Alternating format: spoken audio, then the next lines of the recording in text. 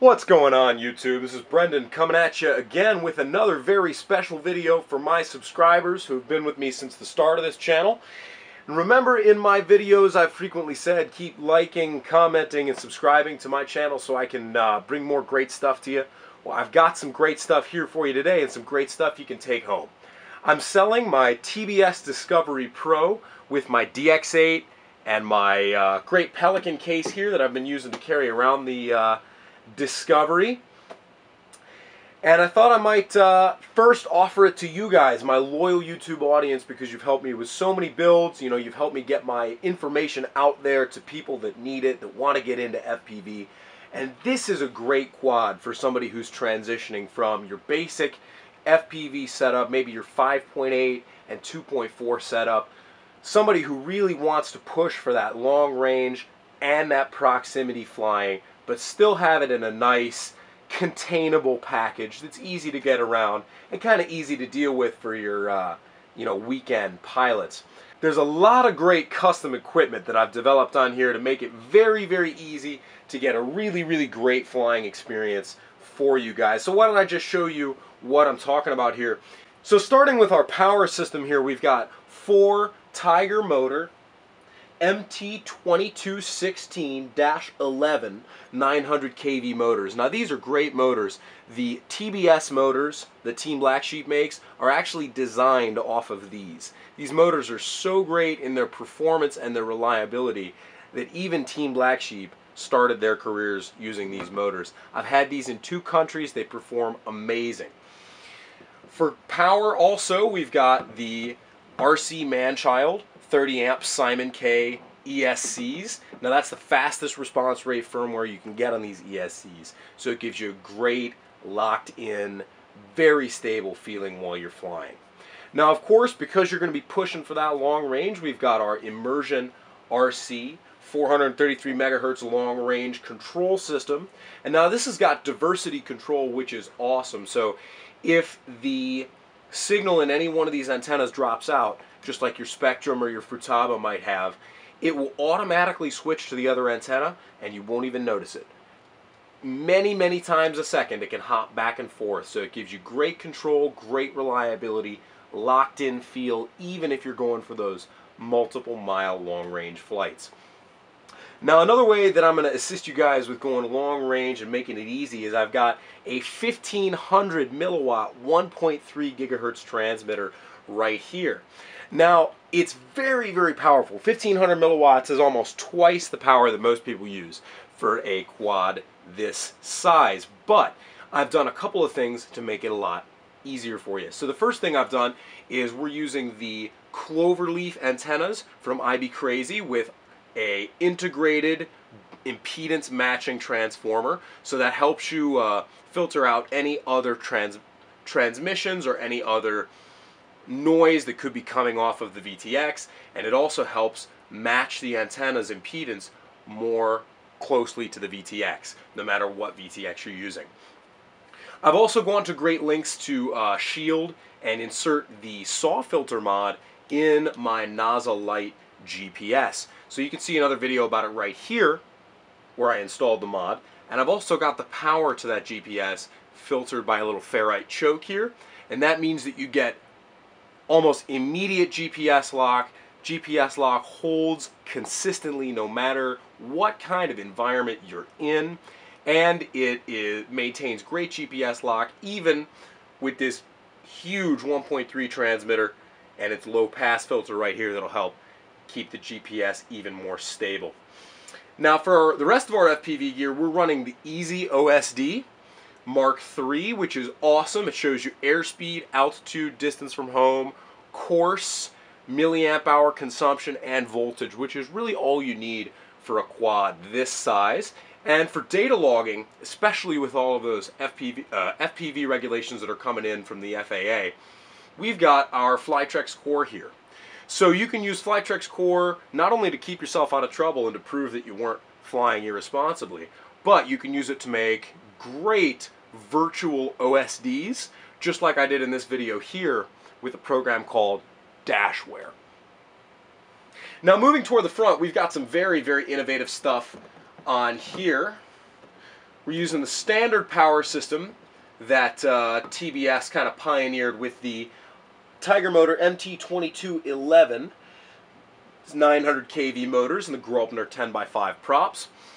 Here in the front we've got our Sony wide dynamic range board camera. Now, wide dynamic range is really important for an FPV pilot because if you fly into the shade, if you fly under a cloud or whatever, it'll automatically compensate for that lack of light, and it'll bring the color and the contrast right up to where it was, you know, before you flew under the lower light condition. So it'll automatically compensate. The color looks beautiful, and you'll never know that it's compensating because it'll do it so quickly. And this little camera has the ability, because it's switching that quickly, to save your quad in case you fly it into the sun, because as soon as you fly it out, immediately color in the picture will come back and it'll automatically adjust. Everything looks awesome. I've flown at night with this camera before and it's amazing. Now, my real secret to proximity FPV, how I can do some of the ridiculous stuff that you saw in some of my proximity videos, getting really close to trees and such, is this lens right here. This is an ultra wide angle lens, and it allows me to look over and see the spinning prop tip on the quad as I'm flying, which is great. So I know as long as I'm not getting a tree branch up into that arc, totally okay. Now in the front here we've got our GoPro Hero 3 camera that I'm also selling with the quad that charges off of the integrated GoPro link board that'll also bring the video out to the video transmitter. And we've got our OSD hooked up to the camera. The GoPro has its own OSD hooked up as well, so it gets the numbers out of your way when you're trying to do some great film work. Now I'm sure you're wondering, what on earth is all this white stuff? Well, this is, in the front and the rear, one of my great innovations that I set up for this quad. And I like this one a lot because this is an 80-watt LED kit. Now you must think I'm crazy. You must think I'm joking, but let me fire it up for you. Alright guys, so let's say you're flying along at night. Maybe you see some full-scale traffic somewhere in the area. Maybe it's getting a little too dark out to see with your FPV camera. You want to light the sky up a little bit. That's why you flick over to the aux 2 switch on the DX8 and you turn on your 80-watt light kit. And this thing is absurdly bright. Let me point that at the camera so you can kind of get a good look at how incredibly bright that is.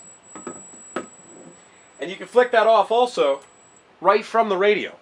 Now, the lights only draw about 4.5 amps when they're running here at full capacity, but they're incredibly, incredibly bright, and they can really, really light up the night, as you can see in this video right here where I've been flying at night with a prototype of that system. So whether you guys are seasoned FPV pilots that just don't want to spend the time and effort building such a complex custom system, or whether you're intermediate FPV pilots just getting ready to take that next step up into long-range proximity type flying, this is a great system for you.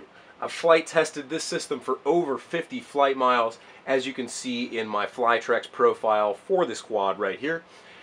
And it really offers the best of both worlds when it comes to a multi-rotor. You've got the small form factor of a proximity type quad with the gimbal here in the front, but you've got the long range systems that I've custom filtered for you guys to push out multiple miles. I've had this at least 2 miles out on one of the included 5,000 milliamp hour batteries.